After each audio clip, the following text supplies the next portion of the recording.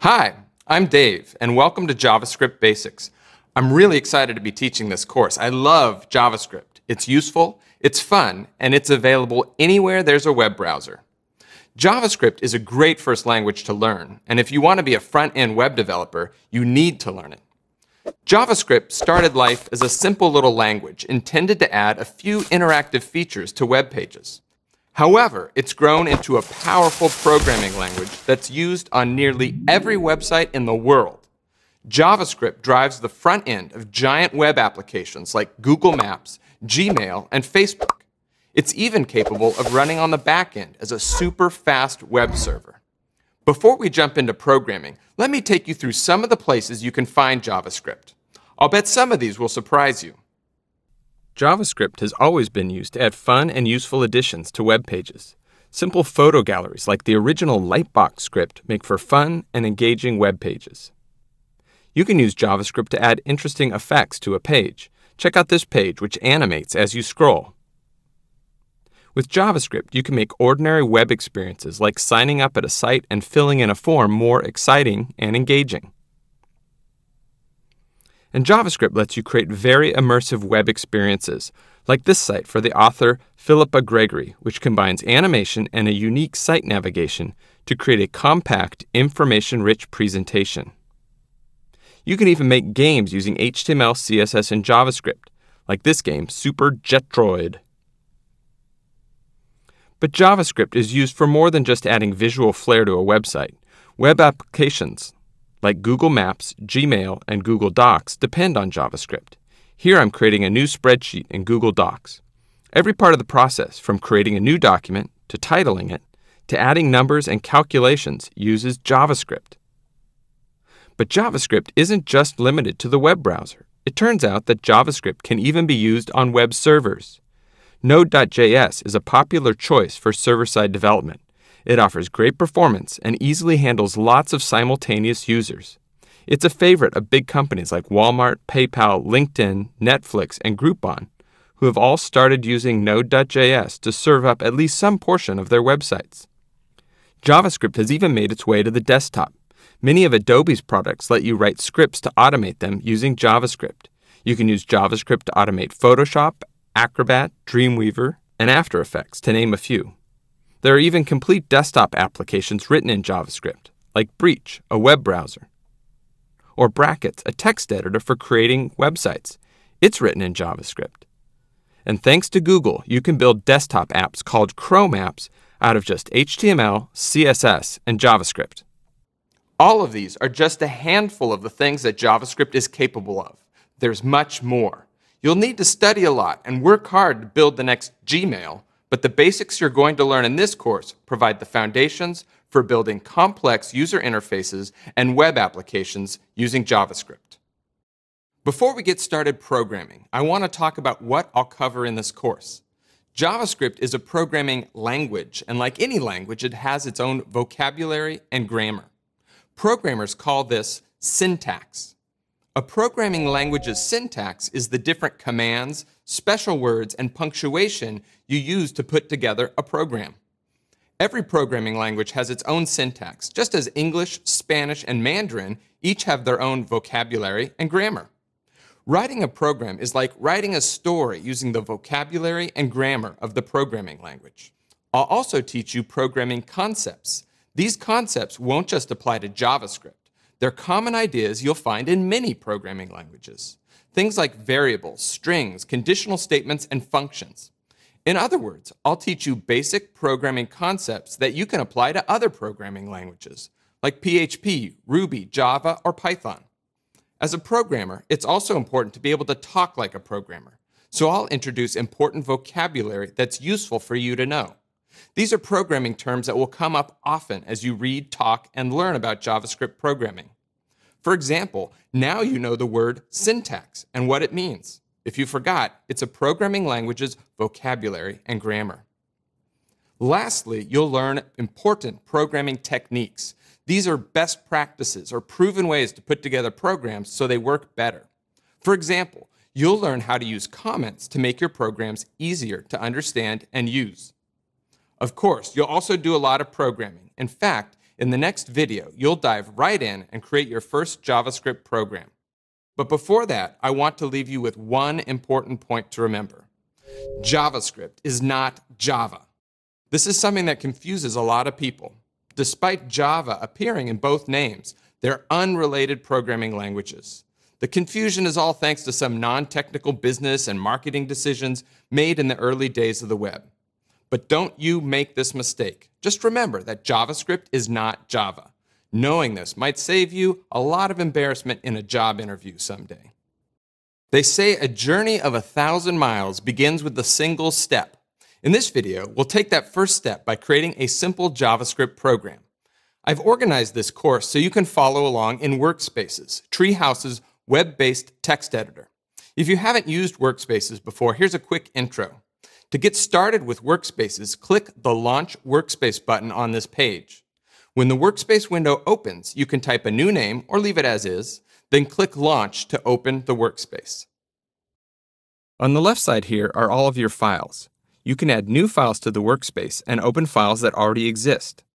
When you click the Preview button here, a new browser window opens and the index.html file in your workspace is displayed. Keep this in mind. The Preview button doesn't open the file you're currently working on in the workspace. It always opens the index.html file in the top level folder. If you haven't already, go ahead and launch the workspace on this page. It has a few starter files. Open the file scripts.js by clicking its name in the file listing. It's an empty file. Let's start with a simple command. Let's see what it does. Save the file, then click the Preview button in the Workspaces window. Well, it doesn't do too much. It seems like something's missing. Let's try adding a message. Save the file and preview it again. Now there's a message. Cool. Alert is a command that's built into the browser. It opens a dialog box and displays a message. What we've typed here is called a JavaScript statement. A statement is like a sentence. And just as sentences end in a period, JavaScript statements end in a semicolon. You write programs by typing multiple statements, just like you write a paragraph by writing multiple sentences. Let's go back to our program and add another statement or line of programming code. Here's a new command, document.write. The word document represents the current web page, and write is a command that writes a message to the page. I'll talk more about this command and why there's a dot between document and write later on in this course. The important thing to understand now is that we can use JavaScript to write directly into a web page. Let's provide a message to this command. Save the file and preview it. Now we have two different ways to send messages, a dialog box and writing directly to the web page. Let's add one last line of code. So now we have 3 lines of code, and if we save the file and preview it, you can see an alert. Then when you close the alert, a text message appears, followed by another alert. There are 2 things to understand from this. First, a program is a set of statements that run one after the other. Second, one statement needs to be complete before the next statement runs. So the document.write command, which prints to the page, can't do its thing until the first alert command, which includes the user closing that dialog box, finishes. All right, you've started your JavaScript programming adventure. You've written your first program and learned 2 new commands, alert and document.write. In the next video, you'll learn where and how to add JavaScript to web pages. I mentioned in the first video that JavaScript is used in lots of different places, on web servers, in applications like Photoshop, and even to automate operating systems. In this course, I'm teaching you how to program JavaScript, but we'll be concentrating on how JavaScript works in a browser. A browser is the most common place you'll encounter JavaScript, and the easiest place to try out JavaScript programming. Browsers perform lots of different functions. They read and display content using HTML, they style that HTML following CSS rules, and they add interactivity to a page by following the instructions in a JavaScript program. Every browser has something called a JavaScript interpreter built into it. This is the part of the browser that reads and understands and runs the instructions in a JavaScript program. When a browser encounters JavaScript programming, the JavaScript interpreter looks at each statement in the program and does what the statement says to do. That is, your program runs as the JavaScript interpreter reads it. For example, in the last video, we saw that when the browser read a statement with an alert command, a dialog box appeared on the screen. Here's some vocabulary. When a browser reads and acts on a JavaScript program, we call that running the program. It's also called executing the program. So you'll often hear people say things like, when the browser executes this line of programming code, a dialog box appears on the screen. Web browsers let you place JavaScript code in several different places. For example, in the last video, we added code to a file named scripts.js. It's very common to put all of your JavaScript code into a file that's separate from the actual HTML, like this. If you want to follow along, you can launch the workspace on this page. In Workspaces, you can add a new file by going to the File menu and choosing File, New File. To create a new JavaScript file, we just provide a name followed by a file extension of .js. I called this file scripts.js. A JavaScript file doesn't have to be named that. You could name the file app.js, widget.js, or even mycoolprogram.js. Files that end in .js contain just JavaScript code. Don't put HTML or CSS in them, just JavaScript. Now let's add a line of code.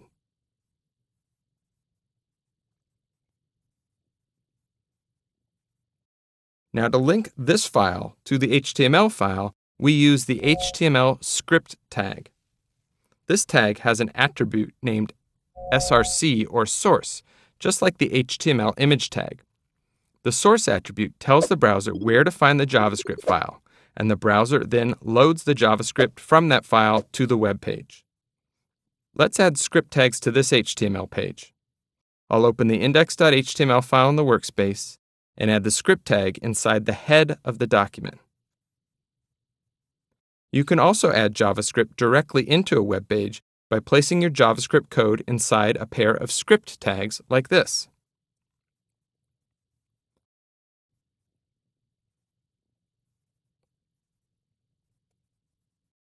One thing you can't do, however, is to link to a JavaScript file using the src property and insert JavaScript code into the same script tags.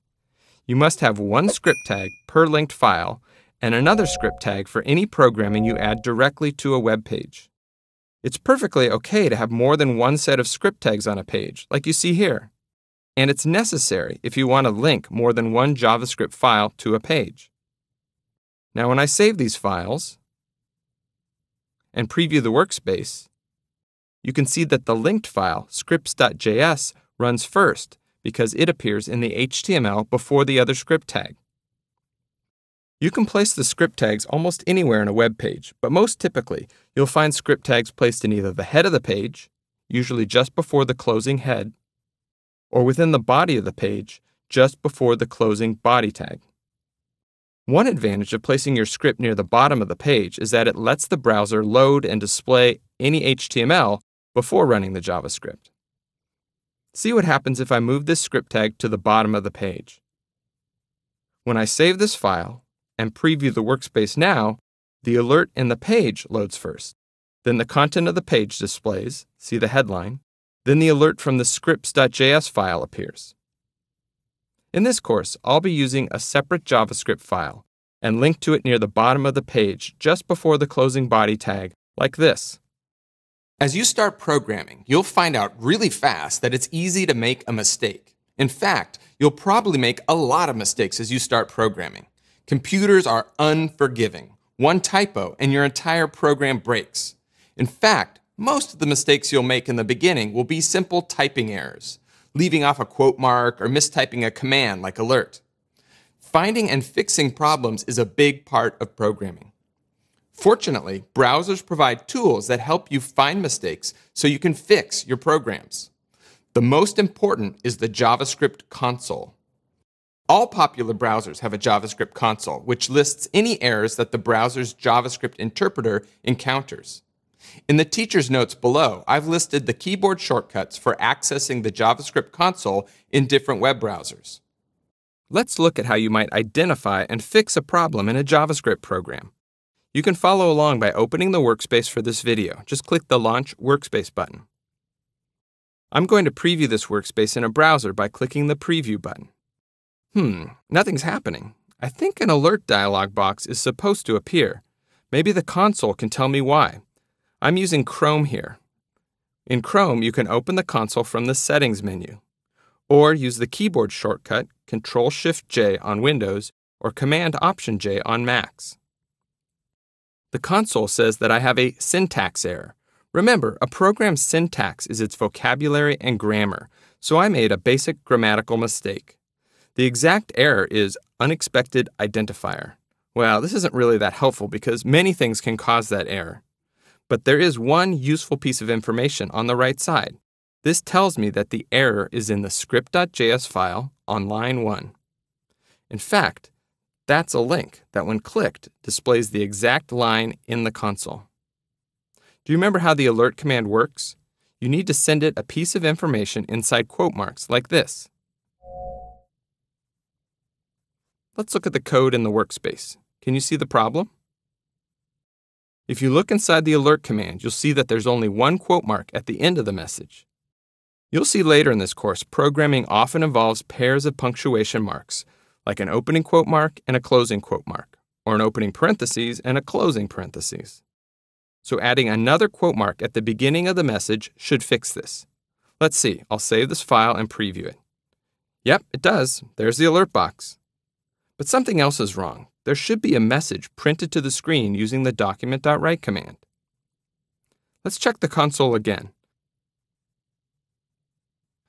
There's another error. Something about a function not being defined.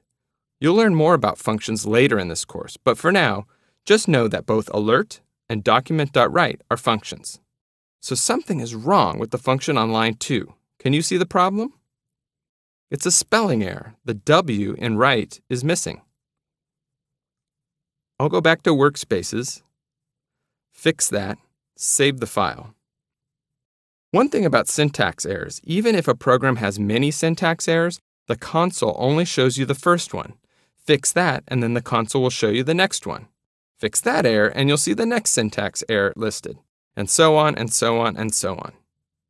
This was a simple example, but when you have a bigger program that's 10, 20, or 100 lines of programming code long, then you'll be glad that the console can point you to the exact line where errors occur. The console is also a place where you can write messages. The console.log function lets you print messages into the console. As you'll see later, this can come in very handy when trying to figure out what's going on inside a program. You can use it to print messages as your programs run. Let's give it a try. Let's print out a message letting us know that the JavaScript program has completed. The console.log command works a lot like the alert or document.write commands we saw earlier. You put a message inside the parentheses, and that message is spit out into the console. Let's see how it works. I'll save the file and preview the workspace. Make sure the console is open. Yep, and there's the message. We'll use this command a lot in this course to help us keep track of things happening in our programs. Now you've learned 3 different ways to output messages: in a dialog box with alert, on the page with document.write, and in the console with console.log. Now you've got the basics in place, and we're ready to explore details of JavaScript syntax and programming. But first, why don't you try a challenge in the next video? Now it's time for you to try to fix or debug a program. Let's pretend your friend is also taking this course, and she wrote a program, but it doesn't seem to be working. She's not sure why, and she's asked you for help. Open the workspace on this page and preview it. Use the console to locate errors and fix them in the workspace editor. As an added test, add 2 console.log statements, one at the beginning of the JavaScript program saying start program, and another at the end of the program saying end program. Give it a try, and in the next video, I'll take you through the solution. How'd it go? Were you able to spot the errors and add the proper console.log statements? Here's how I did it. First thing I'll do is preview the workspace and open the console. Okay, there's a problem at line 2. I'll click the link in the console and it will show me the line with the error. What's missing? Okay, I see the problem. There should be quote marks around the message. I'll go to Workspaces, make the change, save the file and preview it again. Great! Both alerts appear, but there's something else wrong. I'll check the console again. Notice that there's an error, but there's no line number. This is kind of a bug in Chrome. Chrome sometimes doesn't list the line number. Usually, reloading the page fixes that and displays the line number where the error occurred. Okay, now there's an error on line 4, a problem with the function. It says document.wrong. Well, that's not right, so I'll change it to right. Save the file and preview it. Perfect. Now it's time to add the console.log messages. One should go at the beginning of the program, and one more at the end.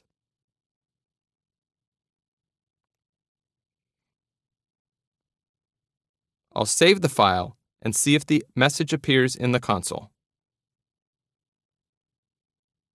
Great, it does. All right, you've got the basics down now, and it's time to jump into more complex programming. In the next stage, we'll learn about different kinds of information and how to keep track of it using variables. See you there.